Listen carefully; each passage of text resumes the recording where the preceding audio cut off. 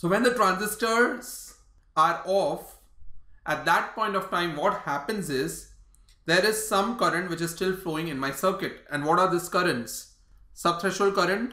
We know that when VGS is less than VT, or the threshold voltage, ideally my current should fall to 0, but it does not drop linearly but drops down exponentially, and it is a function of the threshold voltage. It clearly shows that as my threshold voltage reduces, my subthreshold current increases exponentially. Here is a formula which we have already seen when we studied subthreshold current.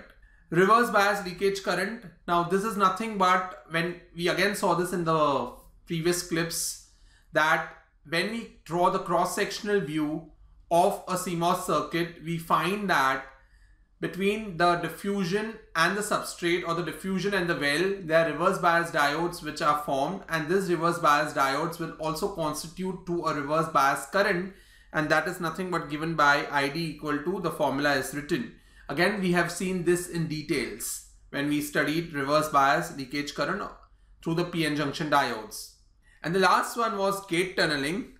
We saw this as one of the drawback of scaling. We saw that though SiO2 is a very good insulator, electrons can tunnel to gate through SiO2 if the gate oxide thickness is 20 angstrom or less than that, because tunneling drops off exponentially with oxide thickness. It means that if oxide thickness is high, tunneling is low, and vice versa.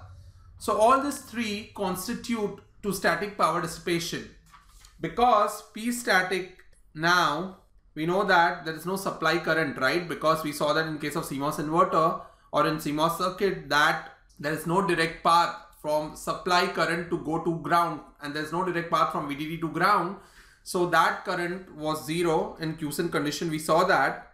So now this P static is nothing but I static into VDD, and I static is nothing but leakage currents, which is nothing but either subthreshold or reverse bias or gate tunneling. Ideally, it's the summation of all three of them. Now a question might arise is there any way in which we can try to reduce this static power dissipation?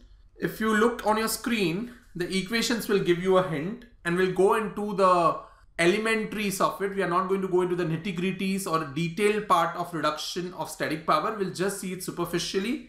So one of the ways through your equation here you can make out is, if you reduce your VGS, then probably your subthreshold current would decrease. Similar is the case if you reduce your VDS.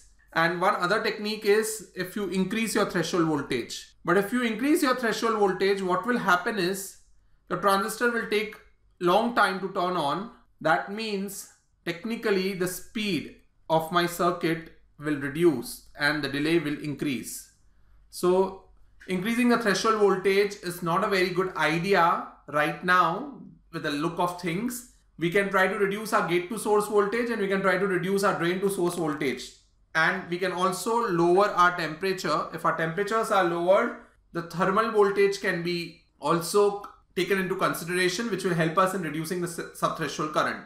So we just saw that as threshold voltage, if we try to increase the threshold voltage, then my transistor will take a longer time to turn on, which will reduce the speed of my circuit, and in turn will increase the delay.